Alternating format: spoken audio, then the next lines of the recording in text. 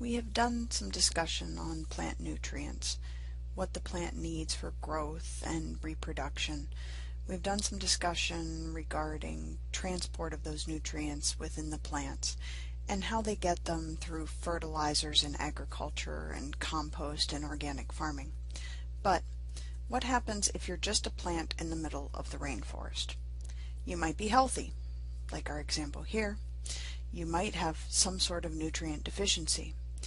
It might surprise you that while the rainforest is a very biodiverse location, the soils are actually pretty terrible.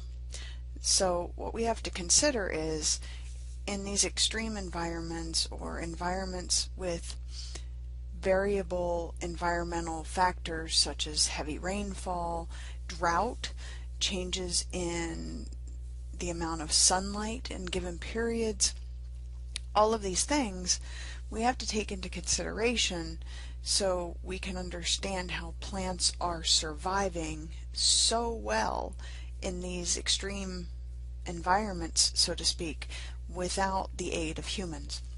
So first of all, when we talk about nitrogen in plants, we've mentioned before that nitrogen is actually the largest limiting factor in plant growth and success. Nearly every plant on this planet has nitrogen deficiency. Most also have phosphorus. But focusing on nitrogen for just 1 minute, I think this is often confusing to folks because our atmosphere is full of nitrogen. So why is it that plants are nitrogen deficient? Don't they just take it out of the atmosphere with the carbon dioxide that they need, the oxygen that they need to do cell respiration? Why is it that they're so deprived of nitrogen, given this? Well, it turns out that plants cannot directly take nitrogen from the atmosphere. They cannot use N2 gas. So they are very dependent on what we call nitrogen-fixing bacteria to help them convert that nitrogen into a form they can use. Plants actually prefer nitrates. So nitrate, as you see over here near our root, is actually NO3. So we have to convert N2 atmospheric nitrogen into NO3, or at least into NH4. Ammonium is another way that plants can take in nitrogen and use it fairly efficiently. We actually apply ammonium as a fertilizer. So this is a decent way, but if they had their choice, nitrates would be a better way for them. So you see I have 3 different types of bacteria sitting on our diagram here. The nitrogen-fixing bacteria are going to be responsible for converting that atmospheric nitrogen for us into NH3 ammonia and then NH4 ammonium. We also have amonifying bacteria, so they are ones that are actually going to eat organic materials decaying in the soils, convert that nitrogen in those organic materials, or release those nitrogen in the organic materials into the ammonia and ammonium eventually with the addition of hydrogen. Decaying and dead organic matter produces quite a bit of ammonia. So this isn't a big step for us, but those amonifying bacteria speed up the process. Nitrifying bacteria are really a plant root's best friend. So these bacteria are going to take that ammonium and actually convert it into nitrates and make it an even better form for the plant to take in.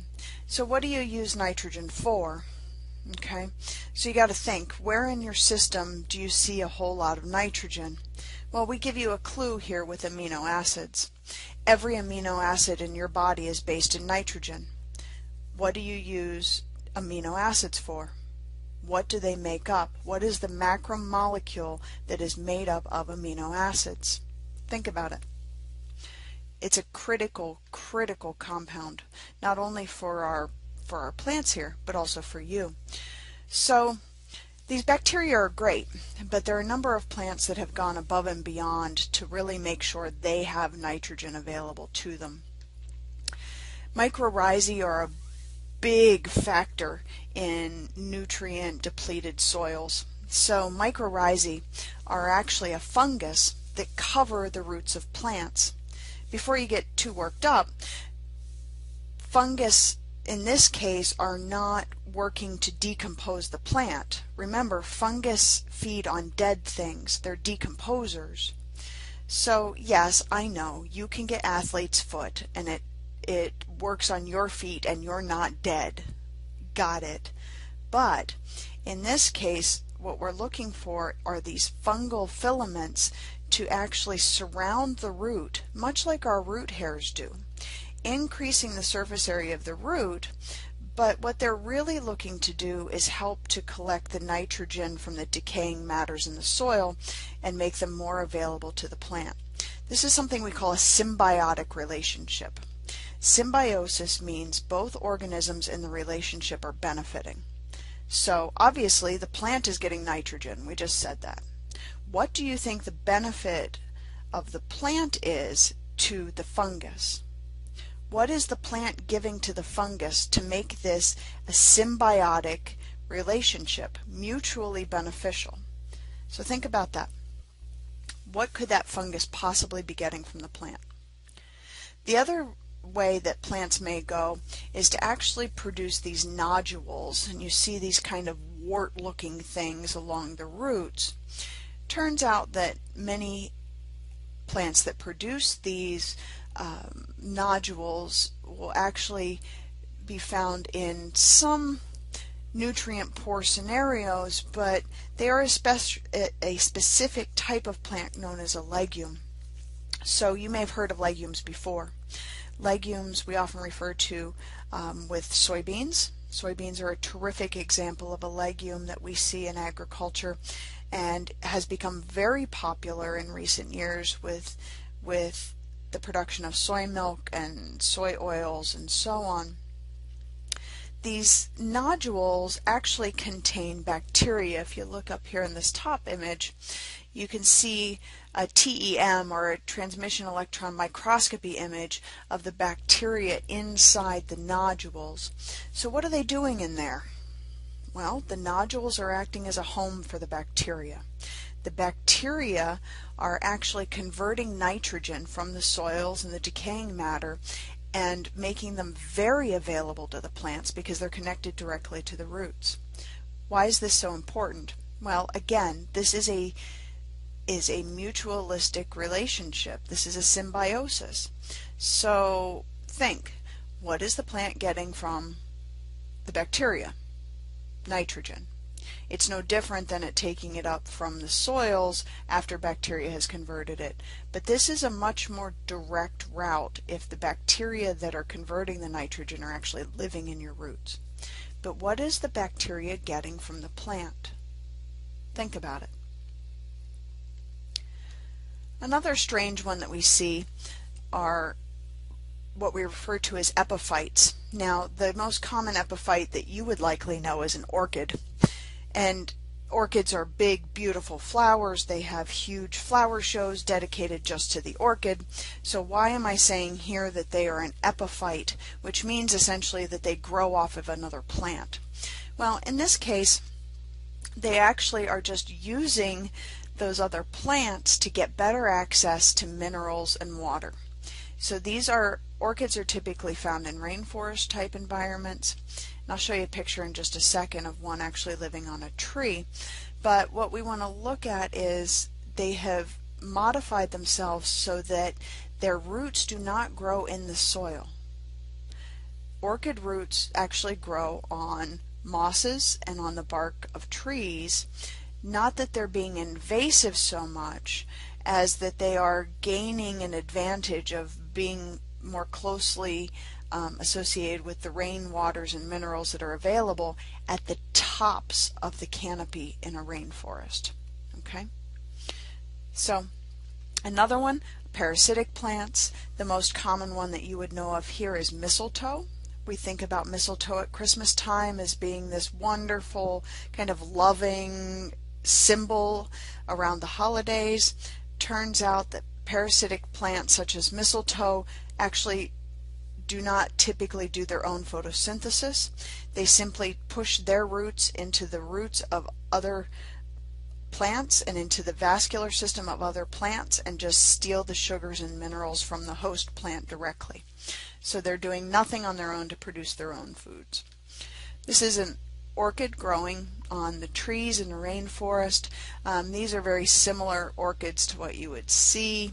Now, in this case, they actually have growing them in a type of greenhouse in this situation, so they're growing and they've attached them to these little twigs and bamboo to help you see the orchids better, but it would be on a similar tree in the rainforest just like this.